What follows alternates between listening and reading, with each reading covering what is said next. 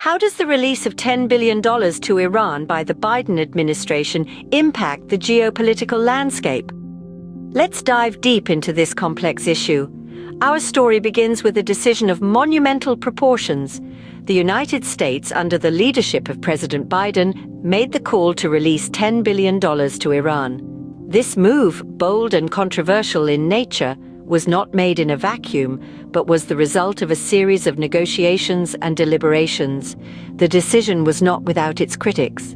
Many questioned the wisdom of providing such a massive sum to a nation often viewed with suspicion. However, the administration was steadfast in its belief that this was the right move, one that would foster better relations and open channels of dialogue.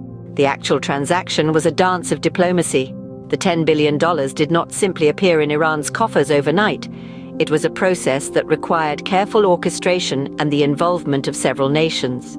The funds were released, reaching Iran in a manner that ensured transparency and accountability, a testament to the seriousness with which this transaction was treated.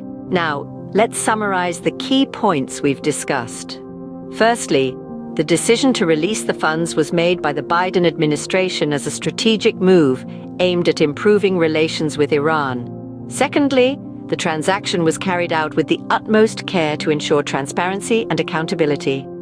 Lastly, the implications of this move are far-reaching, impacting not only the US and Iran, but the geopolitical landscape as a whole. In conclusion, the release of $10 billion to Iran is a move that has generated much discussion and debate. It is a decision that reflects the complex and often delicate nature of international relations.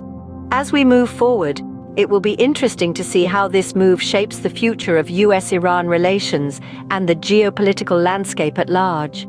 This is a story that is far from over, and we will continue to watch as it unfolds.